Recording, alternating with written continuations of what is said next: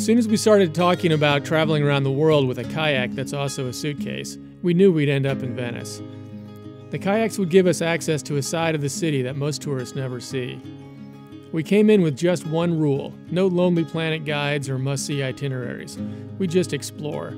Every stop would either be a happy accident or a recommendation from a local. Actually, there was another rule. We had to kayak straight from the airport across the lagoon and into the city.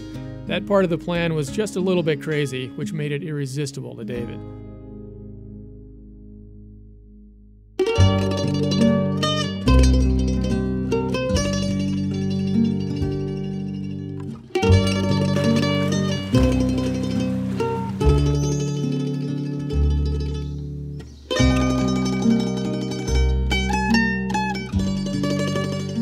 We found the perfect spot to stay, an old gondola boatyard turned bed and breakfast.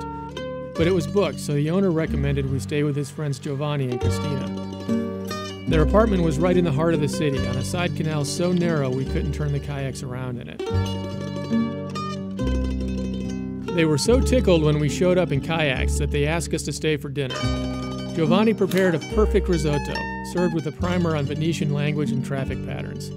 If turning left, he said, you shout out, "Oi, prestando." To go right, you say "stagando." The next day, we paddle all over the city, hollering "stagando, prestando," like a couple of kooks. Real Venetian watermen are a more stoic lot. If they need to tell you which way they're going, they'll point with a cigarette in their lips.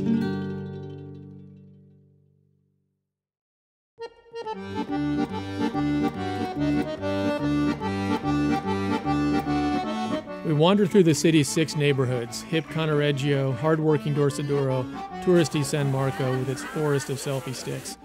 It's wonderful to get lost in a place with so much to see. We stop for dinner, then paddle into the wee hours of morning. Empty of traffic, the canals are as smooth as black marble.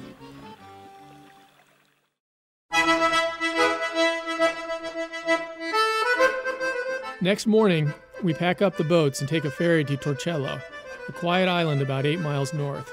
It's impossible to separate Venice from the lagoon that has sustained and defended it for more than 1,000 years.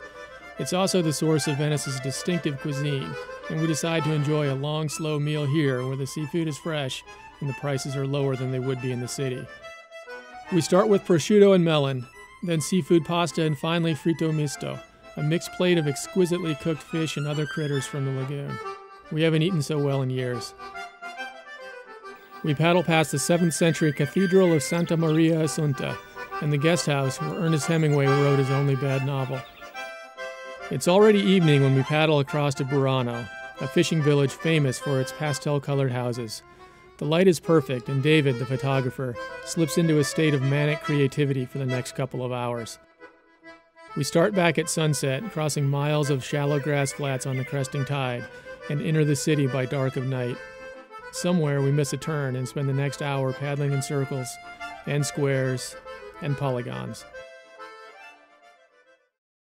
The next day is our last, and we decide to take it easy. Just a picnic and some quality hammock time. We know just the spot, B&B allo Squero, the old gondola boatyard turned bed and breakfast.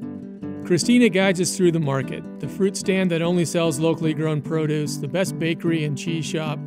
We just ask the shopkeepers what's best and buy it. We come away with 3 amazing cheeses, meats, fresh melon, and cherries.